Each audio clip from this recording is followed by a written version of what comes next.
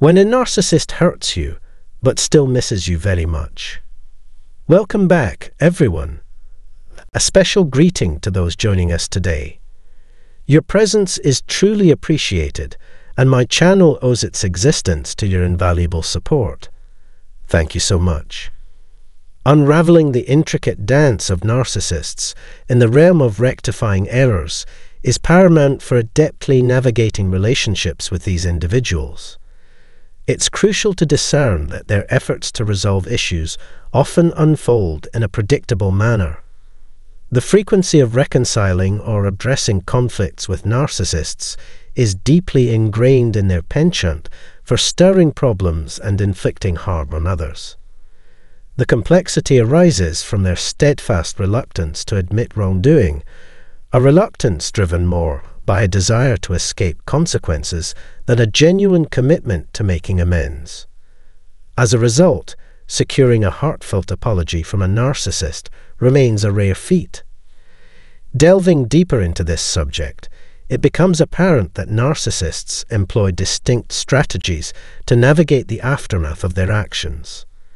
A prevalent tactic involves expunging any mention of the issue altogether, coaxing you to banish it from your thoughts and steering clear of discussions. Narcissists aim to shield themselves from grappling with uncomfortable truths about their flaws. This approach hinges on the assumption that maintaining silence benefits both parties, allowing them to forge ahead without addressing the underlying cause of the conflict. Get ready for an upcoming video where we'll explore 3 distinctive strategies frequently employed by narcissists to sidestep accountability and evade the consequences of their actions. By unraveling these tactics, individuals can enhance their ability to navigate relationships with narcissists and make informed choices for their well-being. Armed with awareness, people can establish healthy boundaries and seek resolutions that foster genuine growth and understanding. Narcissists are adept at deploying calculated strategies for successful make-up or reconciliation sessions, manipulating emotions and perceptions to their advantage. One favored tactic involves granting additional time, leading us to the second point of consideration. The art of giving space becomes a powerful tool for narcissists to manipulate others. When a narcissist senses they've caused distress, they may deliberately create distance, avoiding the need for a direct apology or confronting the underlying issue.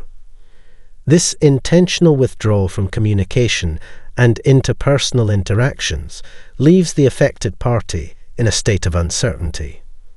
Upon reinitiating contact, the narcissist may adopt a friendly demeanor, complete with smiles and perhaps even gifts, crafting an atmosphere that suggests the absence of any prior conflict. The narcissist's ultimate goal in employing such tactics is to entice the individual back into the relationship without addressing the underlying issues. This requires a certain willingness on the part of the affected individual to perpetuate the connection, as if the past conflicts never occurred. There may even be an expectation to consider a fresh start, overlooking previous events in the hope that a new beginning will lead to a better life.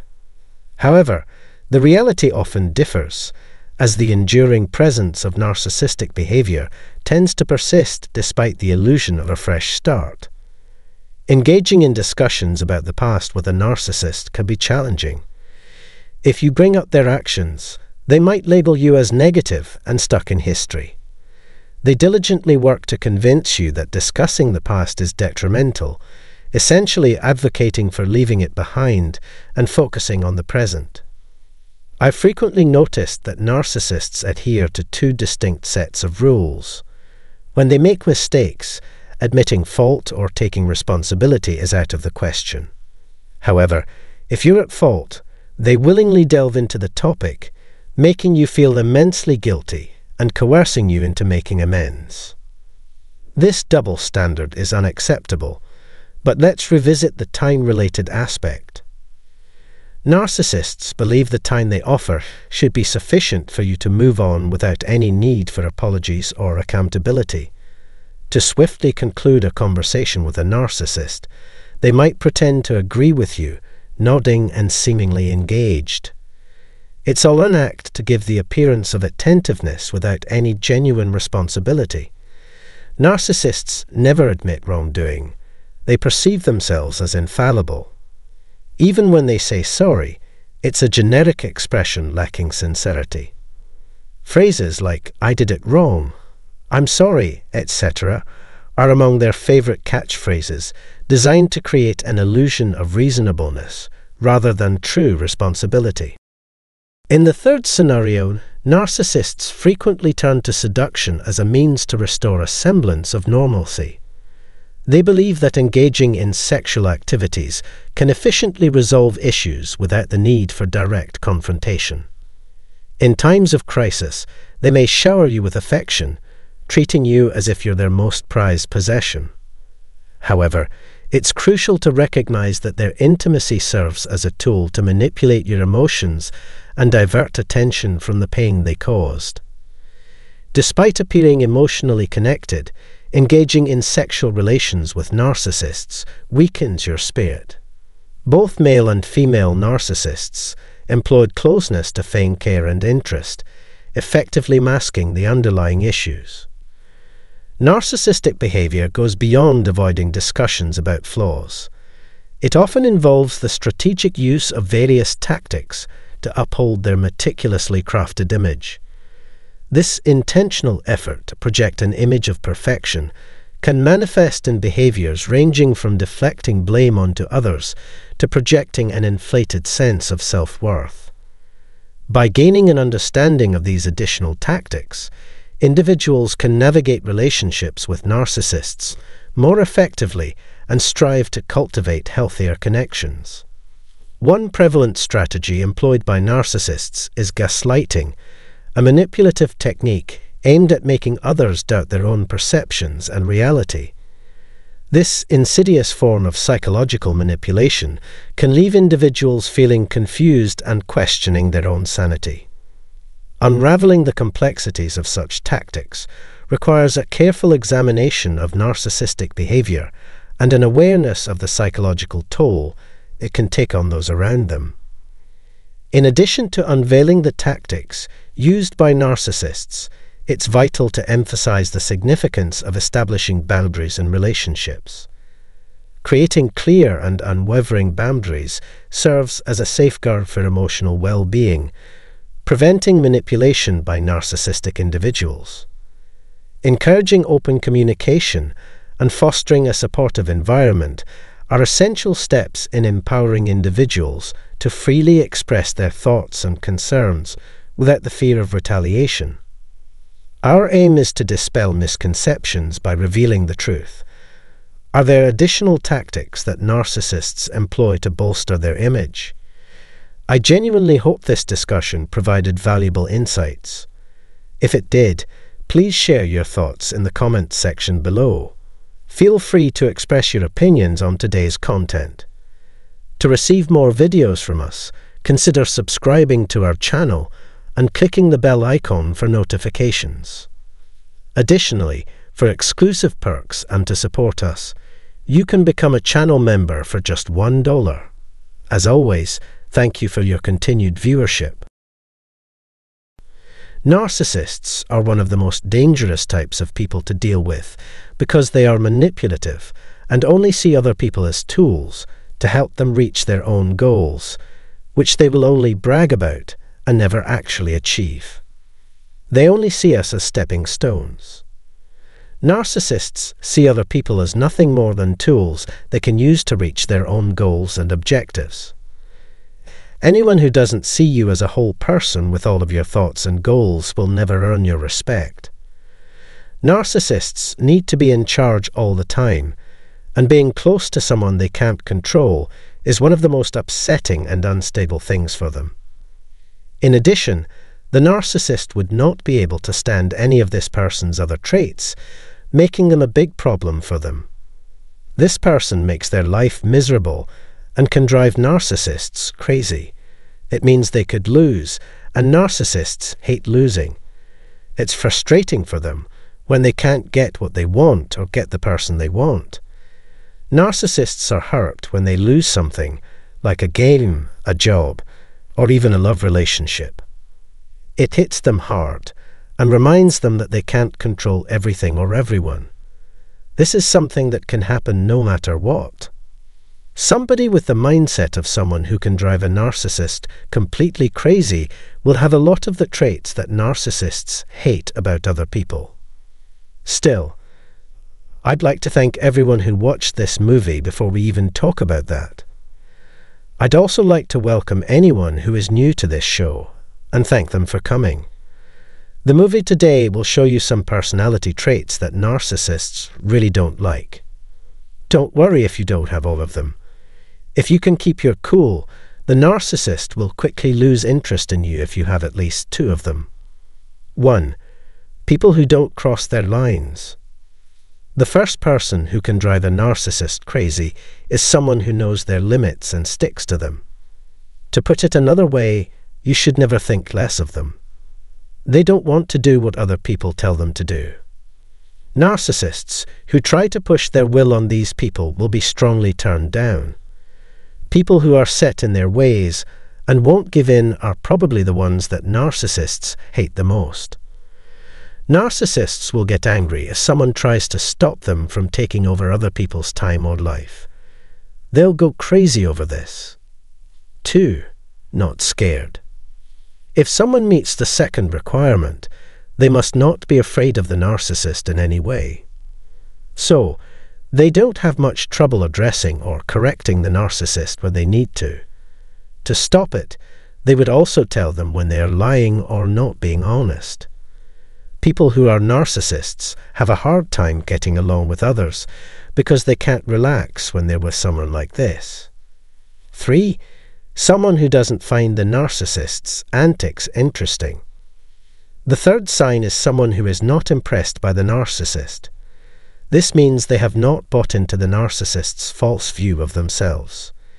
It takes them a long time to notice or praise the narcissist's good work. Before getting too close, people like them want to be sure that the person they're meeting is who they say they are.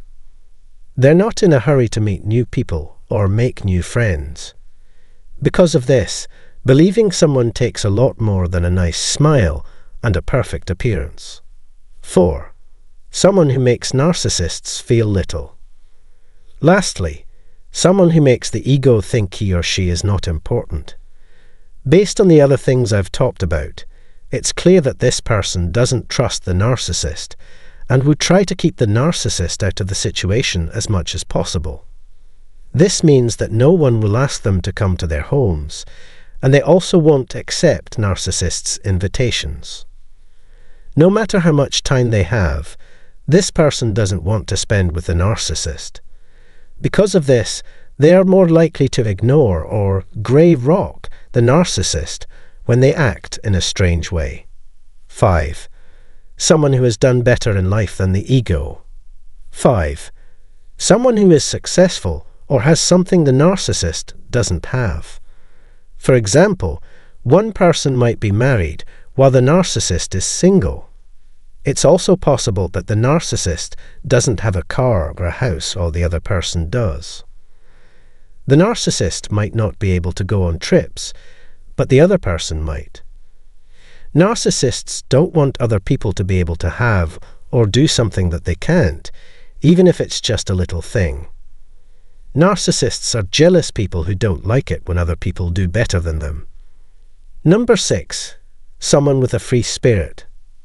Someone is free-spirited if they enjoy life and do the things they love without caring what other people think. That's how we get to the character flaw. They don't care what other people think or how they look to other people. Another person who is the exact opposite of narcissism makes the narcissist sick because they can't stand being around them because they wish they were living their life the way that person is. This is called narcissistic envy. Nasty people don't like it when other people are always happy, and free spirits are usually carefree and happy most of the time. People who are narcissists find it very annoying when other people show real happiness and joy. The thought of what these other people have makes the narcissist crazy because they can never have it. They don't like it when other people talk more than they do because it makes them feel less important. In any case, people who aren't afraid to say they're wrong are much more important. It makes narcissists happy to talk about how great they are and show off their achievements. A few of the things they are known for are complaining, rumors, and telling interesting stories. There are many lies that narcissists tell, and most of them are complete lies. Nasty people are afraid of people who talk a lot and tell the truth, because those people can get people's attention and focus on themselves because of how interesting they are. Really, everything comes down to one word: authentic. It's the thread that ties together all the traits I just talked about. Someone with authentic character is honest in every part of their life. They stick to a clear way of doing business. Everything you want is what you get when you work with them. Narcissists are dishonest and believe that everyone else is the same. The narcissist doesn't want anything good for you. The narcissist thinks that there should be no room in the world for real people. It must be true that all of them are lying. When these people act in these ways, the narcissist will get angry, irritated, and uncomfortable, and they will have to hide behind their shell. My list of things to do is now over. The other good thing about this person is that they know more about how narcissists work. It is best for the narcissist to end a violent relationship. They know they can't trick this person, and what's worse, they know this person is likely to figure out who they really are. To stay away from people who fit this description, narcissists usually make a plan to leave or do everything they can to stay away from them. What these people have going for them is the truth, and narcissists hate the truth so much. This kind of person is honest with everyone they meet, as well as with themselves. The narcissist would stay away from them because they aren't afraid to tell or hear the truth. Narcissists are afraid of these people because they are everything that a narcissist is not. Narcissists do bad things, but people who have these traits or act in these ways can shine a light on them and stop them. If they want to control someone, all they can do is plant doubt and suspicion in the hopes that some of them will grow, or that someone else will feel the same way about them. To get rid of this guy, they need to get him to work with them. When narcissists can't change or control someone, they hate them so much that they want to kill them. Especially for narcissists, people with a lot of the traits I've listed here today are their worst fear. For the reason that they are always honest, set clear limits, and aren't pleased by the narcissist. When the narcissist comes near, they don't show any fear. They are being honest. They are having a great time. There is a good sense of awe and reverence in them and in life. They can spot toxic people and stay away from them, even though this may not be the most important feature. Nasty people can't change things like this. That's all we have to do for today. Feel free to leave any questions or thoughts in the box below.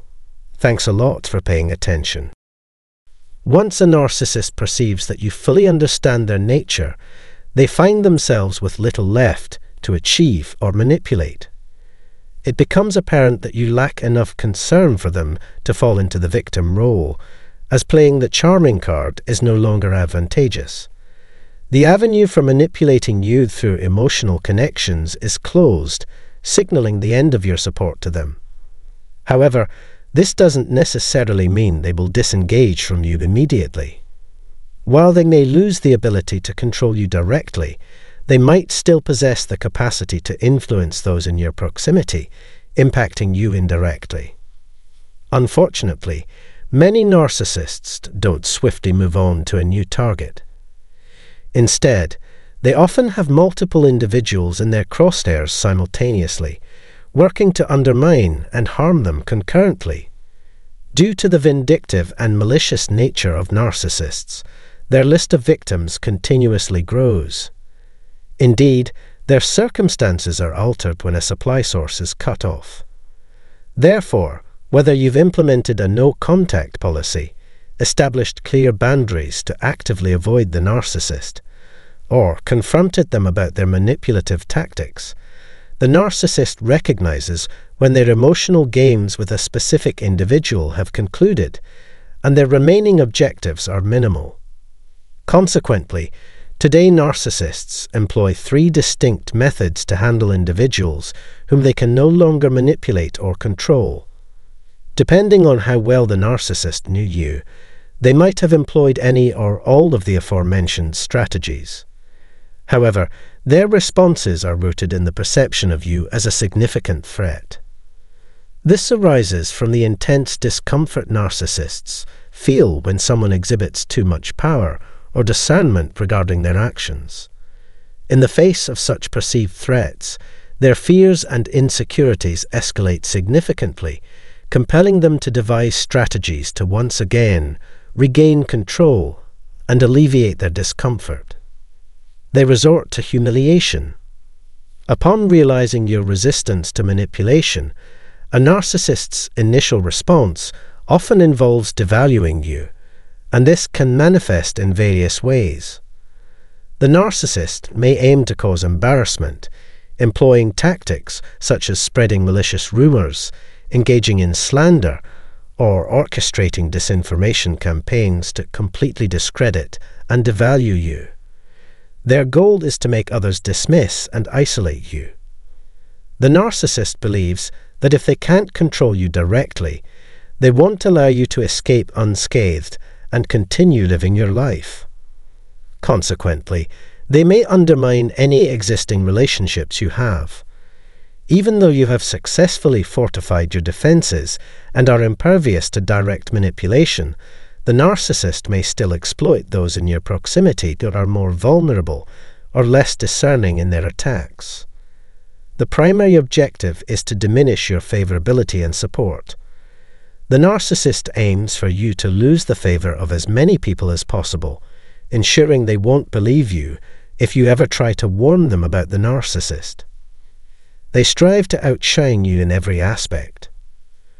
When unable to manipulate or control you, narcissists often become intensely competitive. Despite their lack of control over you, they go to great lengths to surpass your achievements. Narcissists are driven to prove their superiority over others in some way.